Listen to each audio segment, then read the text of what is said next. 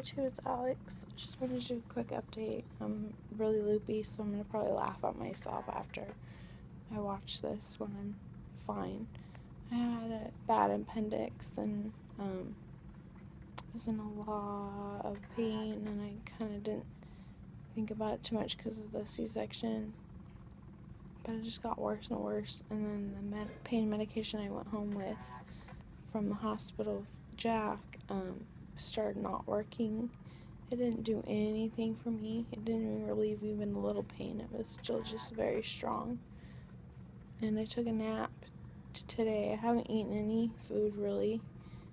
I felt nauseous and sick, and then I took a nap and I woke up in like full on pain.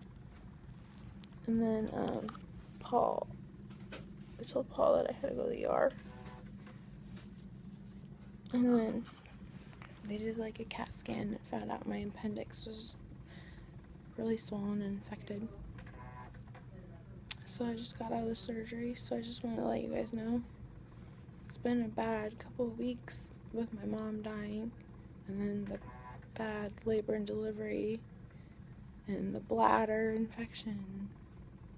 The only good thing, of course, is my little Jack, but I'm depressed because I'm separated from him tonight, and you know, that's a big deal to me because Kira was taken away from me because she was born too soon. So even though Jack's perfectly healthy and he's at home with Daddy, it still just breaks my heart that I'm away from him. And he's exactly 1 week old today, so I'm just emotional with everything. So I'm gonna get off this. I'm fine. The appendix is not a big deal, but just everything that's happened to me this last 2 weeks is just, I just want to stay home and be with my family and not deal with hospitals anymore. So my emotions are just catching up to me, I guess, because I've been holding him in since Jack was born. He's been a very good distraction, but being away from him tonight and what I went through with Kara, it makes me sad.